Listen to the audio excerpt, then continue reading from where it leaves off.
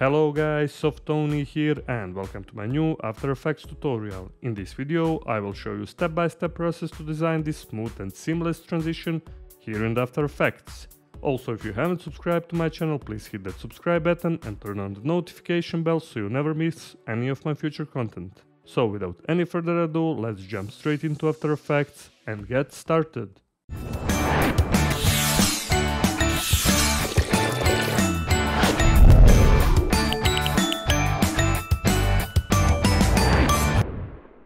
Alright, we're here in After Effects and first, like always, let's create a new composition. Hit Ctrl+N or this little icon here. Let's rename this to Final. Of course, you can type your own text. This is gonna be 1920 by 1080, 60 frames per second and duration 5 seconds long. Hit OK and now let's drag and drop our media. Of course, you will import your own. And now let's create solid layer. Go right click, find here new solid layer. I will rename this to Matte, also 1920 by 1080 and then hit OK. Now go to 1 second and 30 frames, hit S for scaling, uncheck this option constraint proportion and set up our first keyframe for scale, then go to 0 frames and type here 0 for the X parameter. Now grab our both keyframes, hit F9, then go to graph editor and draw a curve like this. Okay, and if you can't see curve like this, just go right click and click here on edit speed graph. Now when we hit 0 in our finals, we have this type of movement of our solid layer. Now let's find track matte for our media 01, find here alpha matte, and if you can't find track mattes, just hit here toggle switches and modes.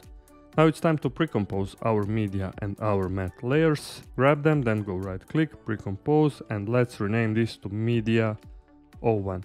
Also hit this second option and adjust composition duration to the time span of the selected layers. Hit OK. And now let's duplicate our media 01 for a few times. Hit Ctrl+D or go edit and then duplicate. Move this media 01 maybe 3 frames ahead, then duplicate once again. Move this to around 6 frames ahead and duplicate once again to around 9 frames ahead. Now grab our first 3 media 01, you can also change colors here and go in the effects and preset, and if you can't find the effects and preset, just go window and you will find them here. Okay, now type fill effect, double click, and now let's just find colors according your needs. First color is gonna be this cyan blue color for me, second one is gonna be darker blue color like this, and third color is going to be white color. And now in our finals, when we hit 0, we have this cool and creative animation. Okay, in every moment you can go here in media 01, hit U on this matte layer and readjust our keyframes if you want to go a faster animation or slower animation. Okay, now let's pre-compose our media 01, hit Ctrl+A or select them all, then go right click again, find here pre-compose. I will just rename this one to slide 01, hit OK. I will close the effects control for now. And also let's create our slide 02. Duplicate this slide 01 here in our project window, hit Ctrl+D, move this slide 02 here in our timeline, readjust it to maybe 2.5 seconds like so. And now let's go inside here in our slide 02, select this media 01 and then go here again and hit Ctrl+D to create this media 02, rename it if you need. Hold Alt while you're dragging this media 02 on top of our media 01 composition, go here again, also hold this media 01, find here media 02 footage and just repeat the process, hold Alt while you're dragging this media 02 on top of our media 01. Also let's readjust our animation, hit S for our matte layer, go to 0 frames and then change here this X parameter, type here 100 and for the Y parameter type here 0 for our first keyframe.